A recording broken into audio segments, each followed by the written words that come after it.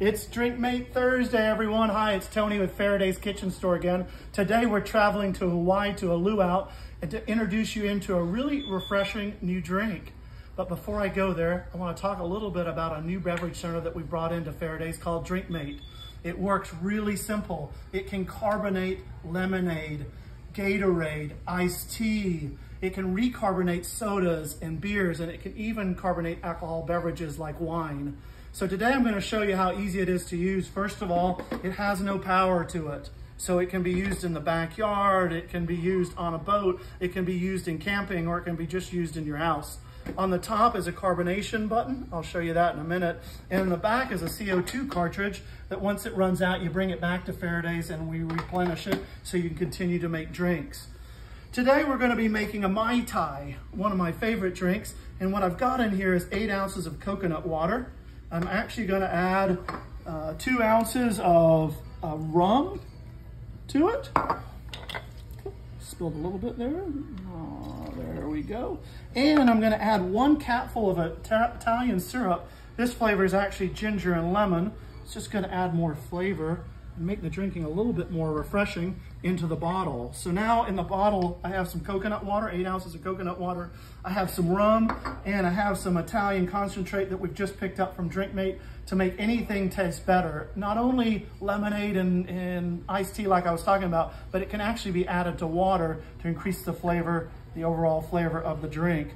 So to move forward, I'm going to put the top on. This is called the fizz top. What it does is it's what injects the carbonation into the bottle and creates the liquid to turn fizzy. I'm going to pick it up from the handle here at the top here, and I'm going to slide it on at a 45-degree angle and lock it into place.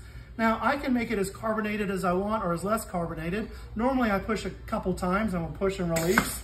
That's 1, that's 2, that's 3. I'm going to add 1 more just to add a little bit more carbonation from that standpoint. Once I've added the carbonation to it, I'm going to remove the bottle by putting it back at a 45-degree angle and pulling it off.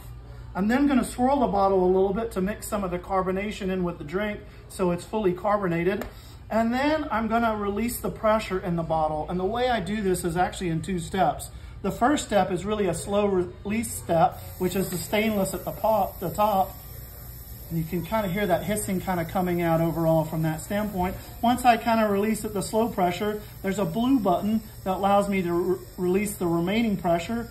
So now all the carbonation is out of the bottle. If I didn't release it, this thing would explode on me and I'd make a mess out of myself. Now that I've released all the carbonation out of the bottle, I can now remove the top.